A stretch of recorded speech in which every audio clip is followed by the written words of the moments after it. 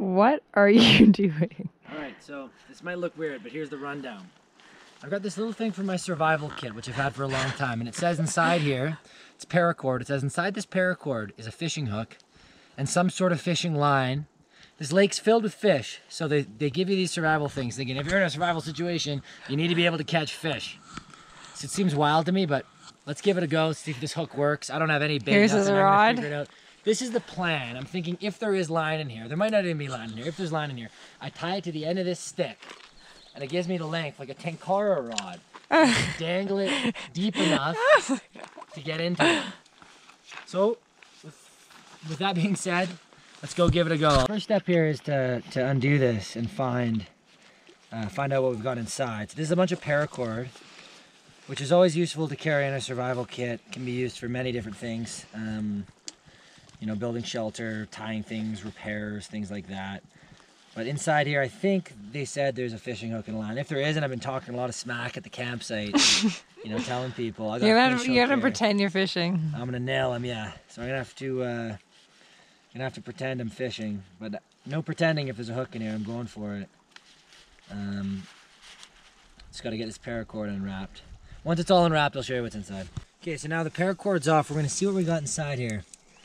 It looks like, oh shit, this tin foil is probably actually could be useful as a fire starter. But I guess this isn't not anymore. Not useful anymore. We've got wire. Oh yeah, bingo! So we got a razor blade, very sharp. Wire. That looks like a piece of lead.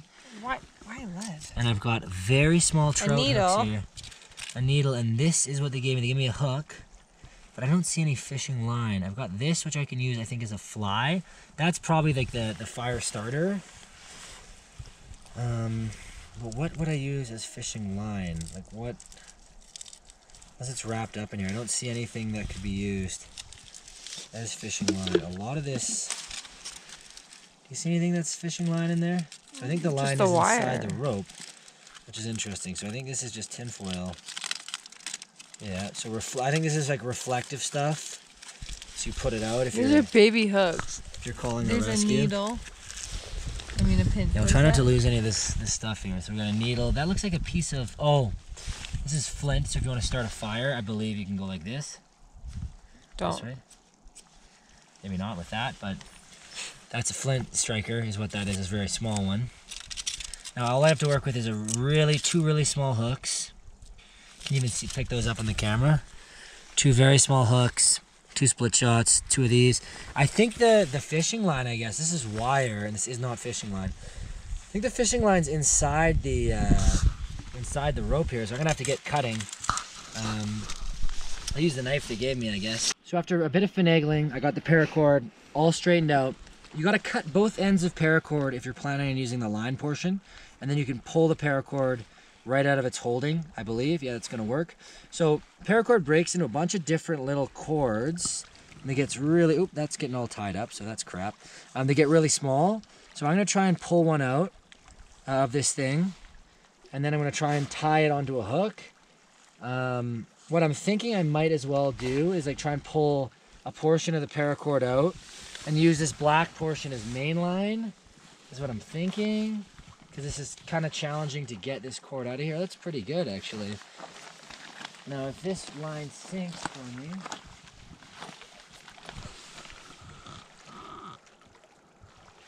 Okay, which it will, that's good. So we got our leader here.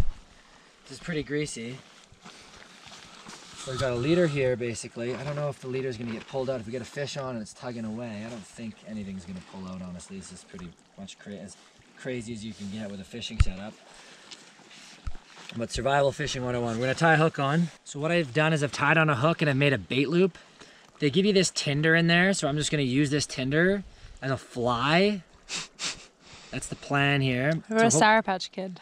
We'll try that next. So hopefully this fish likes brown fly. And I'm going to tie the rest of this messy ass paracord. Maybe I can tuck some of it back in. I'm going to tie the rest of this basically to my long line and chuck it in and put a little split shot on it. They give you swivels, but God forbid, like what do you need a swivel for? with this kind of setup. I don't quite understand that, but they give you little split shots. So I'll put a little split shot on here. What does that do? But it might be top water. It helps it sink. These fish might be top water, so we're gonna see here. Will it even? This thing might not even get on the. Can't even open up the split shot wide enough to get on this piece of paracord.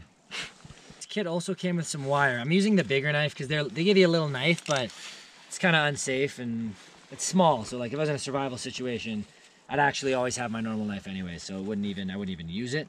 Could use it for something different. I'm just wrapping some metal around this knot.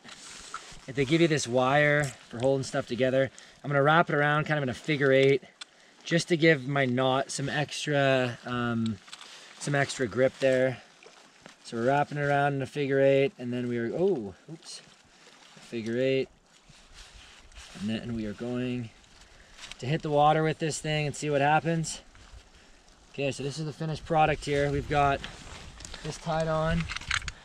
I've got my big old rod here, and we've got a little split shot with a hook and some paracord.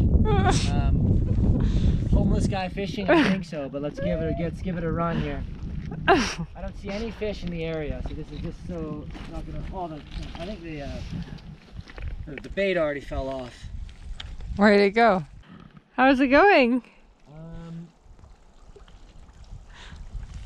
So in a survival situation, your only way to catch food if you're relying on this line and this hook, I would say you're likely screwed. But we'll see here. I'll mess around. It actually looks nice in the water. I put a piece of paracord on there. It looks decent in the water, so the movement's good. But I don't think I'll get close enough to a fish near the shore anyway. I need to find a fish first. Enticing. Doesn't look so bad though. The water looks so nice. And we found that there's a little rope where we're thinking what people use after they jump in off the rocks because it's so deep here. It's really nice. James is still trying to catch a fish. We'll see what happens if he has any luck. But yeah, it's a beautiful night. You can see the mountain and all the way over. So I've spotted a trout sitting down there, and I've got my fly just sinking at about an 1/8 of a foot every 5 seconds. So we're waiting for it to get deep enough. It's not really a fly. I got my piece of paracord dropping down, and I'm hoping this fish likes paracord. A worm was definitely a better call. If I had a worm, he'd probably go haywire.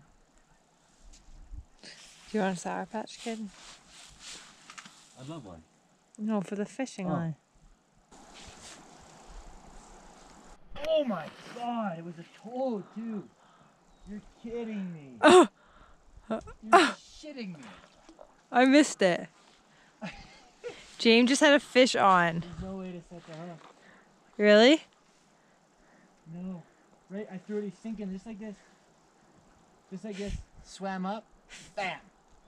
Nailed it. I didn't set the hook. I got paracord and a red Sour Patch Kid on the hook. So like, it's a small hook, so I'm pretty sure that the hook. Why did you have the Sour Patch? Yeah, I might have to get rid of the Sour Patch. What in the world? He came out of nowhere. Maybe he liked the red. So, as per the boss's orders, we are heading back to the campsite soon. I got a good half hour of casting in, so that was all right. And in half hour, I got 2 bites. One was a little nibble on that piece of paracord. The second, I put paracord and a full Sour Patch Kid, and it nailed it. So I had a trout on, probably 16 inches for like, it was a big boy for about 8 or 9 seconds, but since I had so much Sour Patch Kid on the hook, it didn't stay. But I think I'm impressed. So that little kit, I was like making fun of it. How could this work? Well, paracord, hook, really hungry Alpine lake, you would be able to catch fish. But to catch enough protein to feed yourself, start a fire, yada yada yada, it's a lot of work. So unless you're really, really far in the Alaskan backcountry, I don't know if you necessarily need to be carrying fishing hooks and fishing line, but you know what? It worked. So tomorrow I'm gonna come back out and I'm gonna put in a better shift. Tomorrow we're hiking Mount Cotley, so we'll go off to bed. We're gonna chill here. The view is phenomenal right now, but we're gonna sit here, eat some candy, and head off to bed and get ready for another sweet push tomorrow.